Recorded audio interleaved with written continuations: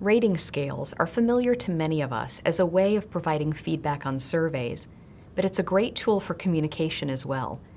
You can use it to quickly and easily share your opinion and to describe pain. Select this symbol here on the toolbar to open the rating scale. If I asked you what you think of the weather, 1 of 3. Or I could ask you about the TV show we just watched. 3 of 3. And your communication partner can use it to tell you what they think in return. I didn't like it at all. 1 of 3.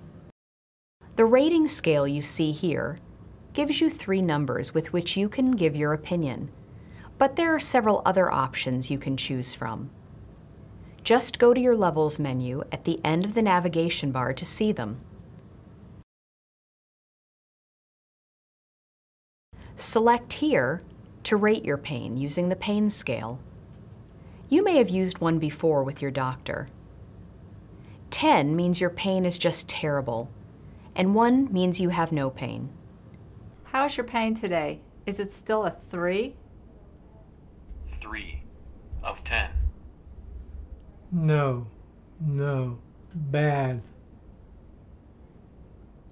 6 of 10. 6.